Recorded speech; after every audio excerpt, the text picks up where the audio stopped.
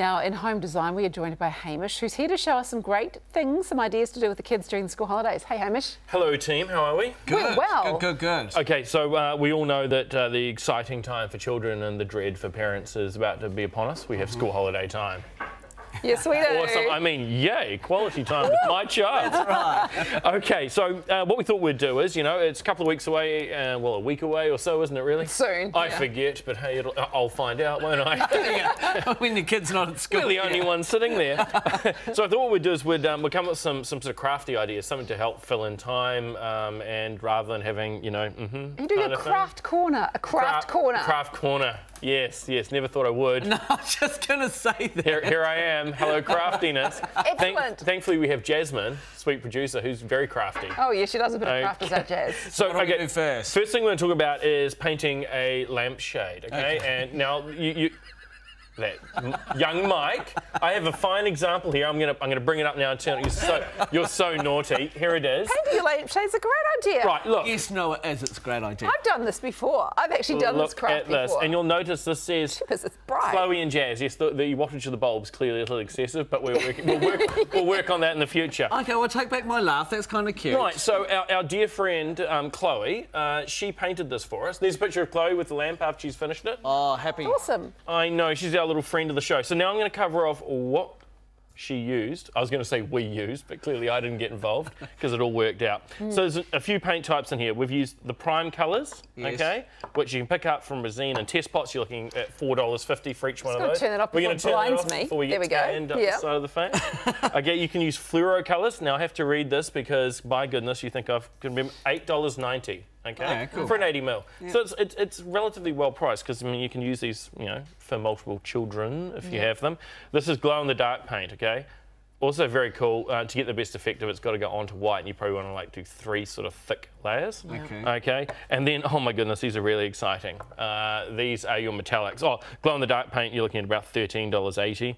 These are $5.50. You're going to spend a little bit more for the test pot of this, but I'm going to crack it open. Are you ready? Yep. Yeah. This is called Sugar and Spice. Oh, look at that. Yeah, that looks like a bit of you, Mike. Yeah. Yeah, it's quite nice, isn't I'll it? splash that on And you the can get lamp. these little things anywhere quite cheaply, can't you? Well, you can. You can get that one there's from, I believe, Bunnings, and it was a whopping price of $12 whole. Oh, okay, so this is cheap. So this is not an expensive thing to do, okay? Another great thing is, as you'll see on the screen right now, you'll see a picture of egg carton. That's what you use to put the children's paint in. Don't let them have at it with all this stuff because they're just going to create a mess. They'll make a mess. And you want to Easy keep way. these for the next time you paint something. You do, because they're going to last a long time if you store them properly. And speaking of painting other things... Oh dear, yes, what there we is, go. I think, 1985 called and wants its craft back. What are you saying is back in fashion? Painting rocks. Shush, quiet. Really? Yes, it's back in fashion. You're going to find it all over New Zealand.